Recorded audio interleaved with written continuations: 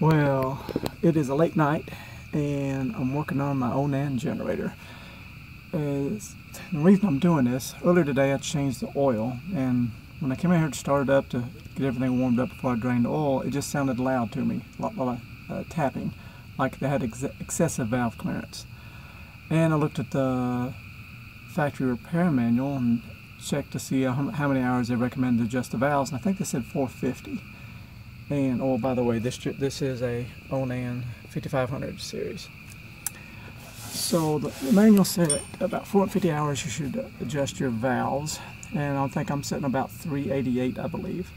So I figured it's a good time to at least check them. So I pulled this one valve cover off, just takes a 10mm socket, popped it off, and when I did, I was surprised because instead of sitting at 4 thousandths clearance, I'm sitting on 10 thousandths clearance. So they're quite loose. And one bad thing that can happen if you get excessive clearance, eventually if you get a whole lot, these push rods can sometimes jump off and they get bent. There's a scenario where the valve could hit the piston, just all kinds of bad stuff can happen. Of course, you'd be running on one cylinder and have no power. So now I know I got to adjust the valves. And to get to the other one, the other cylinder head, the other valves is on behind the air filter box. So I'm going to take the air filter box off and see what's involved with that, and see what they look like on the other side. Okay, cover's simple enough to get off. It only takes a 10mm socket.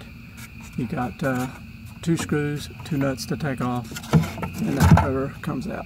Alright, now we can get the things a little bit better. So here's my other valve cover, 10mm screws. I'll take those off. I'll check this clearance and get them adjusted. I'm just looking around, checking things out, make sure these rubbers look good, that they're not cracked, and actually that one is cracked a little bit. It's going to get worse, and so I'll probably order, yeah, it's really getting cracked up all the way around. So I'm going to order one of those, because if that cracks, that's your PVC valve that runs the oil vapors back through the air box and through the carburetor. So I'll order this part, and of course I got to order new gaskets. I'll put in new spark plugs while I'm at it.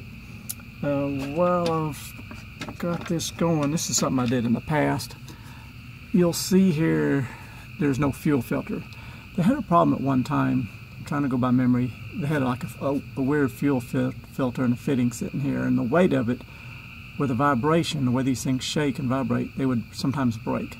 So I eliminated the fuel filter here, just got me some brass fittings, a barbed coupler here, and I put one of these crimp-on connectors so it won't come loose like you have like a little spiral clamp. Sometimes they can loosen up on you, because that's the last thing you want is a fuel leak back here anywhere around a generator like this. And then I went under and added another fuel filter to the bottom side.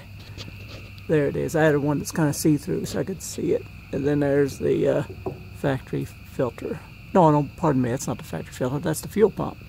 There's the fuel pump, that's the filter I added. So I moved it from the carburetor, hanging from the carburetor, to putting it before the fuel pump. Got that done. Okay, another tip for, because you got to get the valves in a certain location when you're adjusting them, there's a hole up under here. You see that hole? Take a little plastic plug loose, this thing right here, pop it out. Take you a ratchet with an extension, and it takes a 5/8 socket. You get your 5/8 socket on there and you stick it in there, and then you rotate it, and that rotates the engine around. And so that way you can get it in position. You got to have certain valves compressed or a certain thing. I'll talk about that here in a second once I get this other cover off. Oh yeah, and a tip, after you crack these loose, before you drop the cover off, they hold quite a bit of oil. So get you some rags and have them stuffed under here ready to catch that oil, so it doesn't run all over the place, everywhere, like I got this. It caught all that oil for me. Keeps from making such a mess.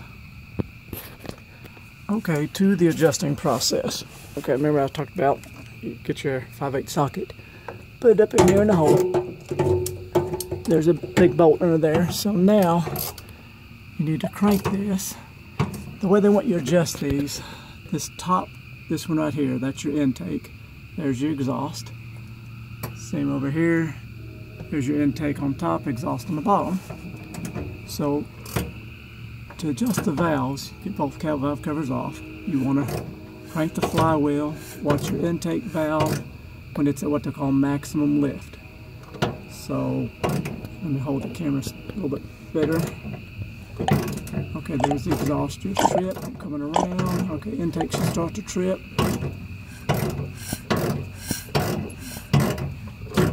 Any day now. Okay, there she goes. Alright, so at maximum lift, there it is. That's our backup lift here.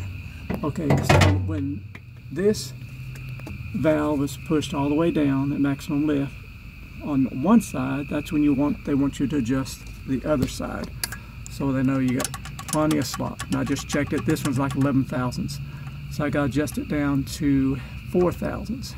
Make sure you do this when the engine is cold also, because you get a bad reading if you do it while it's warm. And what you need here is a 10 and a 14 millimeter, I believe. Let me check that and make sure. Yeah, like a 10 millimeter and a 14 millimeter.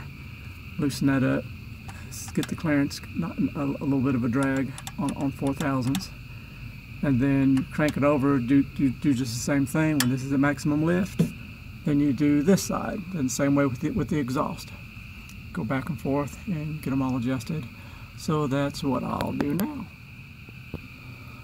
Okay, but there's no way I can show you the adjusting process because it takes 2 hands, because you gotta use a 14 millimeter wrench to hold this nut, use a 10 millimeter, there we go, and jam the two together. It may take a couple tries to get it just right, because it just got a slight drag, and you can see how you see the rocker arm just barely wiggles back and forth. I got just a little bit of a drag, so it's sitting at 4 thousandths just right. So now I'll crank the engine over. I'll let this one spring compress. When it's compressed all the way down, then I know to go over and adjust this one. So pretty simple process. Okay, valves all adjusted. Everything's good shape. Now just gotta wait on my new gaskets to arrive and I'll put it back together. Of course, I'm leaving the spark plugs out just in case someone comes along, tries to start the generator, and you sure don't want that to happen, blow oil all over the place. That would make for a bad day. But I was going to mention to you, to get to this spark plug, this on here is not so bad, but on this side it's really tight. Of course, the spark plug's not in there now, but the spark plug, the socket it takes was a 13/16, so 3/8 drive. But you can get it in there, get it on the socket, but you still don't have room for a ratchet. So what I did, once I get it on there, I got my pair of channel locks. Get your channel locks up in there and give it a little twist, break it loose, and it comes out just fine. And the spark plug, if you need new spark plugs for this particular one, there's NGK. Golly, I can't see it. Or maybe you can. My eyes ain't good enough. There it goes. Oh, there's the numbers. Golly, I gotta give me some glasses because I can't read those numbers. Maybe you can. But I'm going to get some new plugs for it too. These plugs are original and about 388 hours on them. That's what they look like.